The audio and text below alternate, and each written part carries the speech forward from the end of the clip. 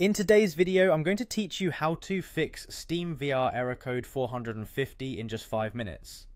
This is a common issue, but don't worry, it's a fairly simple fix. Let's dive right in and get your steamvr up and running smoothly again.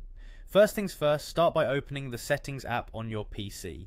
You'll want to navigate to a few different areas here, so it's important to make sure you have it open and easily accessible.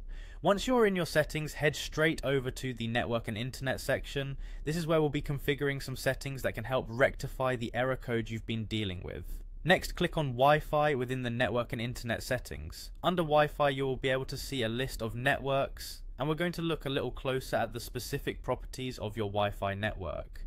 Click on your active Wi-Fi network to access these properties.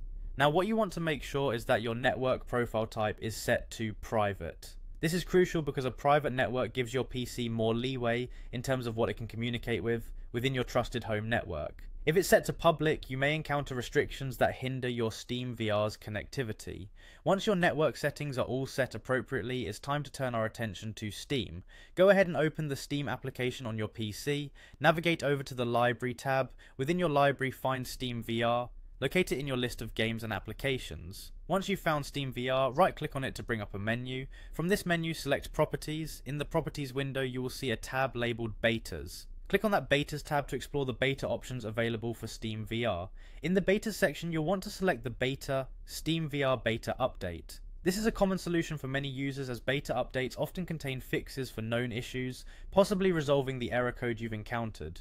Now we're almost done. The final step, and sometimes a very effective one, is to ensure that your firewall or any VPNs you might be using aren't interfering with your connection. Temporarily disable these and see if that resolves your issue. Your firewall or VPN might be blocking certain connections or causing disruptions, and disabling them can often clear these issues right up. And there you have it. With these steps, you should be able to fix steamvr error code 450 and enhance your overall experience. If these adjustments have worked for you, or if you've encountered something different, feel free to share your thoughts in the comments section. Let's keep gaming fun and frustration free. Thanks for watching, and I'll see you in the next video.